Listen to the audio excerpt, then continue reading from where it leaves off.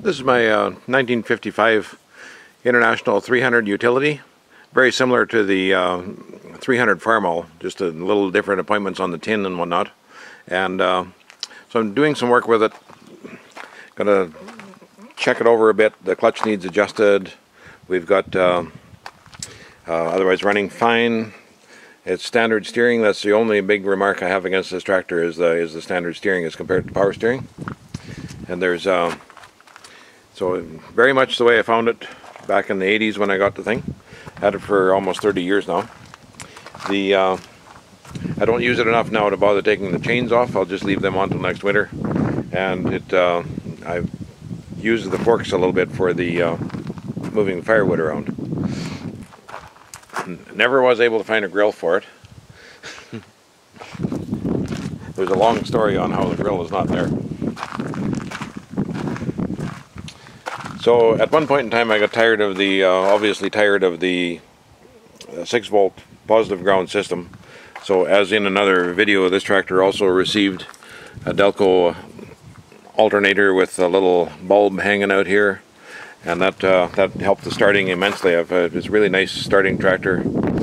And another little appointment I did was I took an early Ford, about a early 70s, when they come out with, Ford came out with the small cap distributors for a while, and then they went to the big cap electronics. So I machined that housing down, made it into fit in there properly. The gear was the right size for the shaft. I got all that in properly, and then since it was a V8 distributor, I cut out 4 of the tangs on the inside on the rotor and made it into a 4-cylinder distributor. I just used 4 of the holes. And here's the control unit there. Anyway, so that's been on there for a dozen or 15 years, that electronics, and it starts very well. What I'm gonna, the hydraulics is it's a dual loader. So the original hydraulics have been butchered into. I had some troubles and I had to install new valves here. This one valve, if I'm going to use the hydraulics at the back, I have to isolate the system. It's an open center system, and I have to select either to use the loader or to use the rear hydraulics. Otherwise it works fine. No idea how many hours. There's the tachometer was vandalized out of it many years ago. I put lights instead of the original ones that were supposed to be coming out of the hood on little arms. I put these nice bright little suckers up here that shine alongside the loader. So what I'm going to do here now is change this into this is what they call a quick attach. It's international, an early 3-point or something. And anyway, so to use it for a 3-point, I made up a couple of adapters which I'll show you here.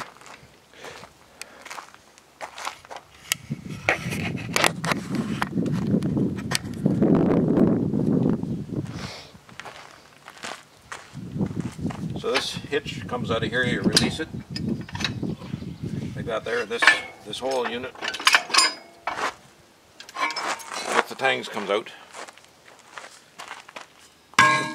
Drop that unceremoniously in the dirt. So I made up 2 of these. It has a similar tang that hooks into the release mechanisms there. I didn't have any big heavy thick metal, so I bought these ends.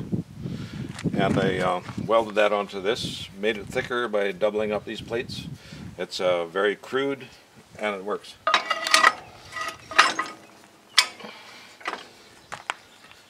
So by replacing that hitch with these, I think it makes it into a category 2 3-point hitch. Now the only problem with it is that whereas a 3-point is on chains, and you can swing these out to put the attached and the pins in. This here is fixed solid, so when I put the post hole auger on here, I'm going to have these out and put the main unit in the hoop, and then push it back in and lock it, and then put the snap rings in. Anyway, that makes it into a 3-point, just as quick as you please.